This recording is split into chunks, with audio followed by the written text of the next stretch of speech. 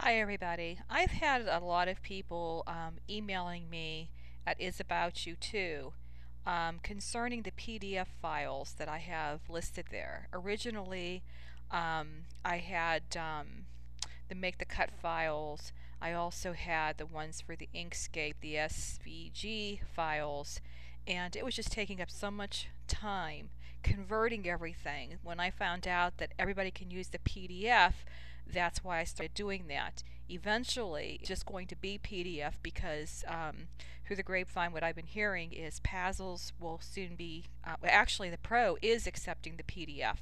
The only reason I'm putting the WPC on there is because a lot of people have the original software, and that only takes WPC. And when I go to save it, it usually says it's WPC anyway, so I put both on there. But if it comes to a time where everybody has PDF, that's all you're going to see on that site. So what I wanted to do today was to show some of you, if you don't know how, to open up a PDF file in your respective programs. I'm going to start off with the Inkscape here. All you have to do in your case is wherever you save the PDF file from my website or some other website, just go on the open folder,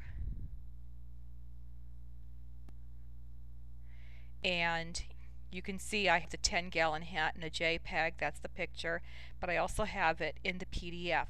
So for your needs, that's what you need right here is the PDF. For some reason I'm lacking words today. Okay. I don't change anything when I do this. You can. I'm not sure exactly how your program works, but all I'm going to do is hit OK. All I'm going to do is hit OK. And for some reason, Inkscape on my computer today has been giving me a hard time. It's not responding. It will eventually, but it just gives me a hard time. And here it is. And you can do anything like you would any other file. You can enlarge it, shorten it. For some reason I can't even do that. I don't know why. But anyhow, you can do whatever you want with it. You know, you can adapt it. Then if you click on it, I believe, I know I did this earlier, there's a way of breaking yours. I'm not real familiar with your program. But I had done it earlier, and I don't know how I did it.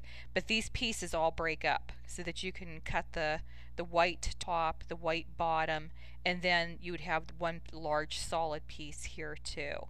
So this is for the Inkscape using PDF. Okay, I'm going to close that one out. No, I don't want to save. Close without saving. Yeah, I guess I had a lot of questions concerning that. Nope, close without saving. Okay, so now for Make the Cut. Yours is a little bit different. If I open up a file, and this is where I have the file at, it's not showing up. There's no way to put all file here so that you can see it. So that's not how you would open up a PDF in Make the Cut.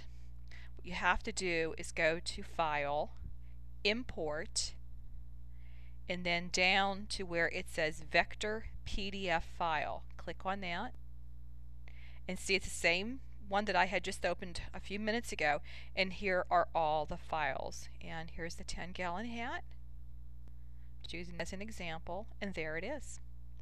So it's very simple. You all have the capability of using PDF, and I just wanted to make sure that you know how to utilize it.